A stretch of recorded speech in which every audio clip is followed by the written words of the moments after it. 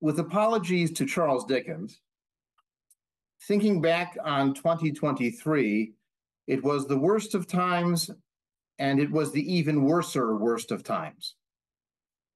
It was the age of foolishness, and then even more foolishness.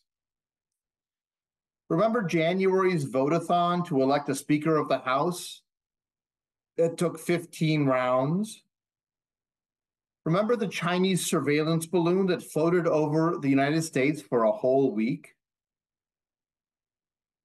But there were also the tragic mass shootings every month, including one at an elementary school in Nashville that still could not move the Tennessee legislature to do anything about the guns. But it did motivate them to expel 2 Black representatives who stood with the white parents from the school demanding action. And then those representatives, who were both named Justin, were reelected back to the legislature the next month. There was the tragic comedy or comic tragedy that was George Santos, aka Anthony DeVolder, aka drag queen Kitara Ravash. By the way, you can now use the platform Cameo to hire George Santos DeVolder Gravash for $500 to record a 1-minute message to whomever you want. It's called Cameo. Look it up. In June, a small submarine named Titan went diving for the Titanic and stayed. Also in June, the head of the military Wagner group, Evgeny Prigozhin, a war criminal's war criminal, led an abortive revolt against Vladimir Putin. And then in August, we were all shocked when his plane crashed. Twitter became X for no good reason. Abortion bans from 6 to 12 weeks of pregnancy were passed in various states, and voter initiatives to protect the right to abortion continued to pass even in states like Ohio. An anti-abortion judge in Texas tried to get rid of the FDA-approved abortifacient drug mifepristone in April, and the Supreme Court agreed to review the case in December. Every day in 2023, you could laugh or cry or shake your head or do all three. And this was even before the Hamas rampage of October 7th, of murder and arson and rape and kidnapping.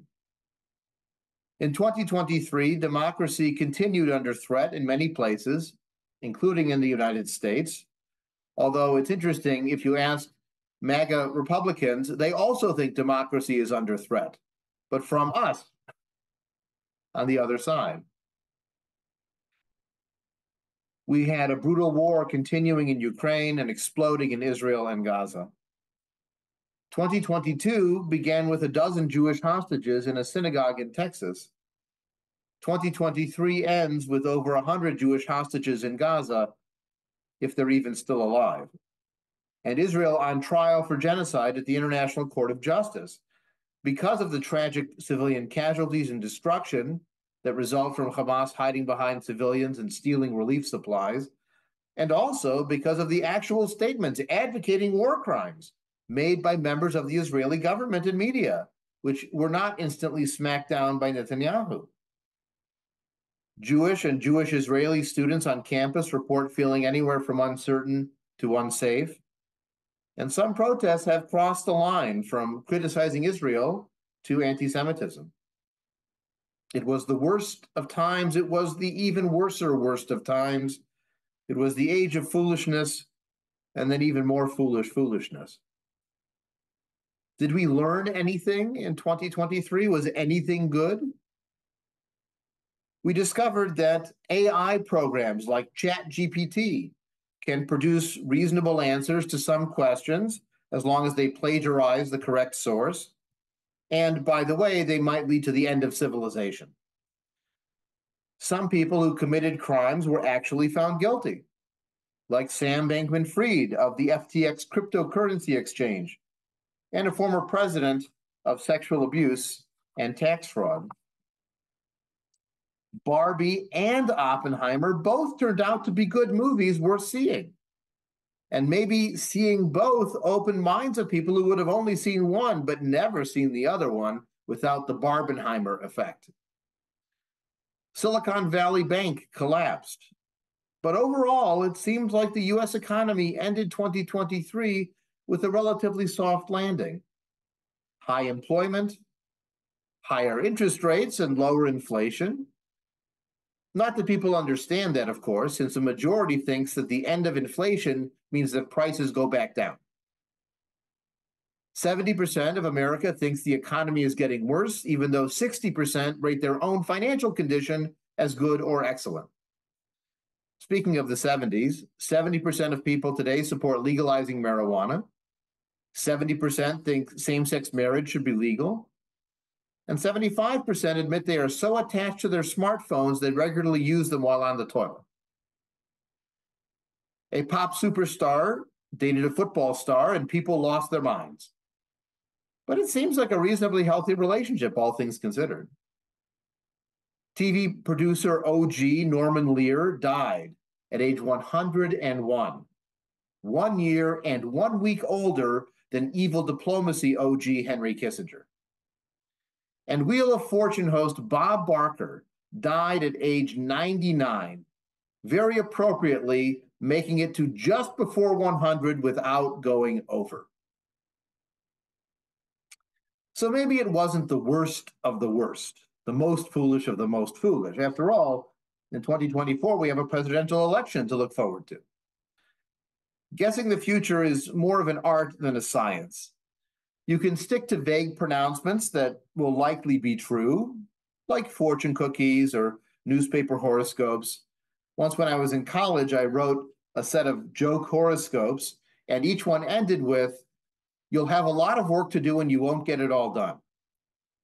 And the next week in one of my classes, someone said, "I read your horoscopes you wrote." And when I read mine, I thought, that's so true.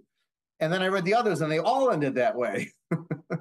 So she realized I was sort of making fun of the horoscope itself. So you can keep it vague and general, like a horoscope, or you can make specific claims that will run smack into reality. Now, one trick to making predictions for most people is you never go back to check what you predicted. But truth is important here at Kol Hadash. And so I want to share with you my 10 predictions for 2023 that I shared at this service last year. Number one, Israel will have a political crisis that topples its coalition government, or the Palestinian Authority will fall apart under pressure from Israel, Hamas, and its own people. I gave 4-1 odds on that. I also said the odds that the International Institute for Secular Humanistic Judaism runs its trip to secular Israel in December, 99%. Well, that 1% was terrible. At the high holidays, I claimed that Israel does not face an external existential threat. I was wrong about that too. Survey says, It is possible, though, that this war with Hamas in Gaza will produce both results. Ultimately, the Israeli government will change. The surveys are unanimous in showing a different coalition would win if elections were held, and people are beginning to protest, demanding new elections. And this crisis may yet undermine the Palestinian Authority as Israel refuses to pass along tax receipts and Hamas gains credibility on the street for fighting back. So it may eventually come to be the case, but it was not at all what I imagined. I get a 0 for that prediction. Prediction number 2. Kevin McCarthy will not make it to December 2023 as Speaker of the House of Representatives. Survey says, ding, ding, ding. Now, given the Freedom Caucus response to the latest budget deal his successor, Mike Johnson, has presented, maybe I should renew this prediction for 2024 and make it evergreen. Prediction number 3. The movie Top Gun Maverick will be nominated for the Academy Award for Best Picture in 2023, and it was. And it seemed like Hollywood was back. Blockbuster movies, record turnout, massive strike with the writers and the actors over AI, over image and likeness. Eventually, the strike has been settled, but we'll see how long that lasts. Still, I was correct about Top Gun. Number 4. If forgotten classified documents are found in a third Joe Biden location, and Jill Biden has another occurrence of skin cancer lesions in 2023, then Biden will not run for re-election. Neither one of those happened. Although Biden had a skin lesion removed in March. But that was an if prediction. If this happens, then, so in theory, I could weasel out of it. Of course, there are still concerns about Joe Biden's age and Donald Trump's legal exposure for what happens in the elections, not to mention what he keeps saying. Both major candidates have disapproval rates well over 50%, and they also don't really face any viable challengers in their own parties. So it will be a rerun. Prediction number 5. The Chicago White Sox will have a worse record than the Chicago Cubs. Results? 61 wins for the White Sox, 83 wins for the Cubs. Ding! Prediction number 6. Another synagogue in North America will be attacked while people are in it. At the time, I said the attacker could be a white nationalist, like the attacker in Pittsburgh, who, by the way, was convicted, finally, in 2023 on the 5th anniversary of that shooting. Or it could be a Muslim anti-Zionist, like the case in Colleyville, Texas, or it could be a Black Hebrew Israelite, like the attack on a kosher school, kosher restaurant and, kosher grocery and religious school, like in Jersey City. I did not predict that the attack on a synagogue could come from a progressive socialist angry about Gaza. There was, in fact, an attempted firebombing in New Jersey in January and a shooting attack that killed several at a synagogue in Jerusalem. There was a shooting at a synagogue in Tunisia in May. There was fire attacks in Berlin in October and in Montreal in November. I was technically wrong. I said these synagogues would be attacked with people in it in North America. The ones in North America, it was the middle of the night. It was somebody dropping a homemade Molotov cocktail and causing a little bit of burn damage. But it's close enough. I'll give it a sad ding for right enough that there were attacks on synagogues, and there may well be in 2024 as well. Number 7, I'm happy to be wrong. I said that COVID deaths would continue in America over 200,000 in 2023. In fact, the first week of 2023, there were 3,800 deaths a week in that week, and that would have added up times 52 to 197,000. But our rates of COVID death went down significantly because of high vaccination rates. In fact, among those over 65, around 95% of them are vaccinated. So COVID deaths went down. I'm happy I was wrong. The next one, I'm happy I was right. I said for the first time, renewable energy like solar, wind, and hydroelectric would produce more power in the US than coal did. And it did happen that way. In fact, nuclear power also produced more than coal. Coal production of power has gone down tremendously. But it's not all because of green, crunchy, renewable energy. It's because natural gas is cheaper. And a lot of coal-fired power plants were retired and were replaced by natural gas-fired power plants. So it's still a fossil fuel, just a different fossil fuel. But globally, renewables did grow more than 50% from 2022 through 2023, and that's progress in the right direction. Prediction number 9, I said that former President Donald Trump will finally be indicted for something. Ding times 4.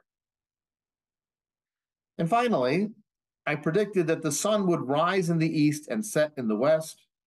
Chicago weather would remain unpredictable. The summer would be hot and the winter would be cold.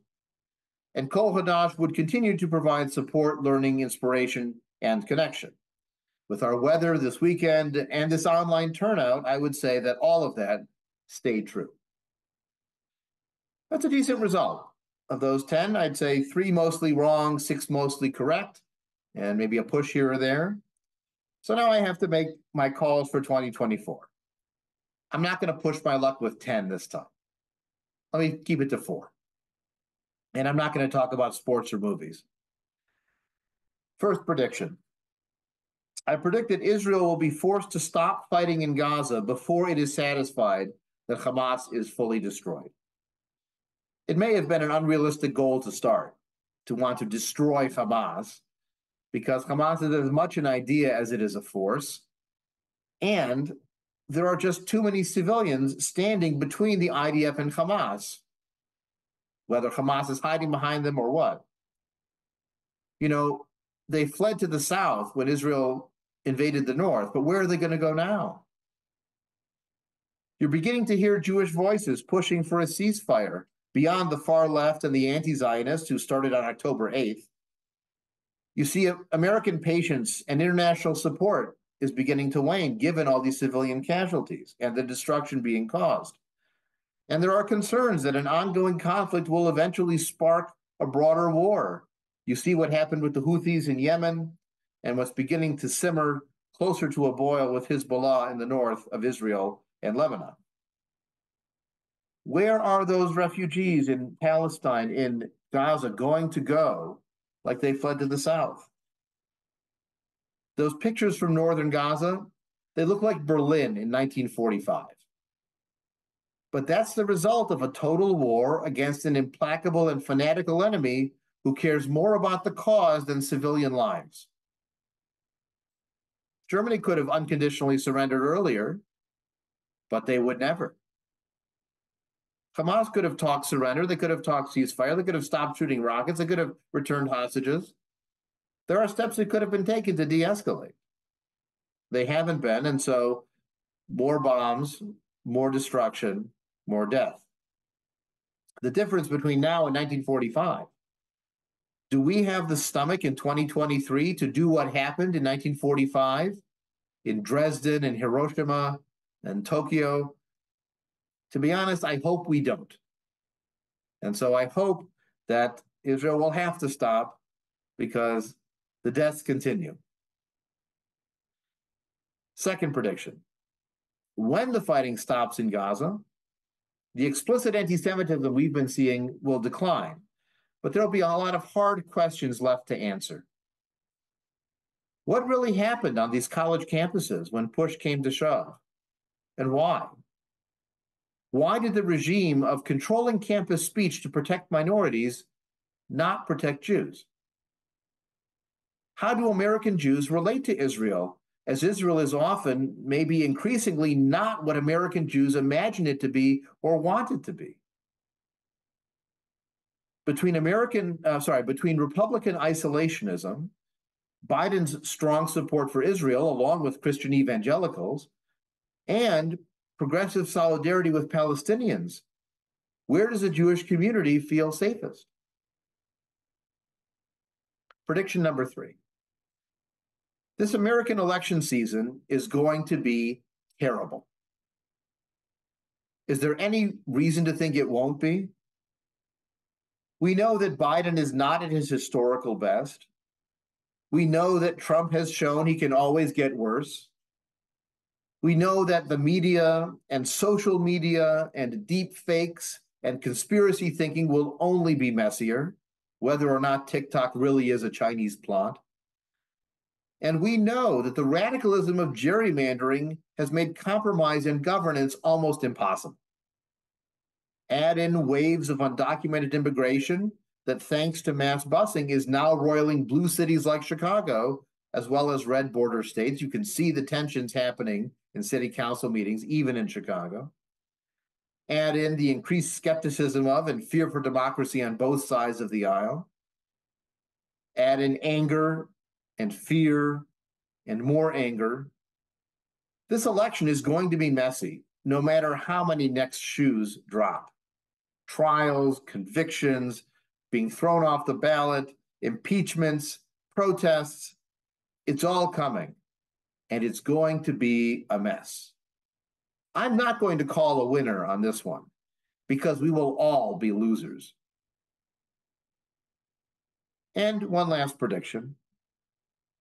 There will always be reason for joy and for hope if you look hard enough. I get a magazine called The Week.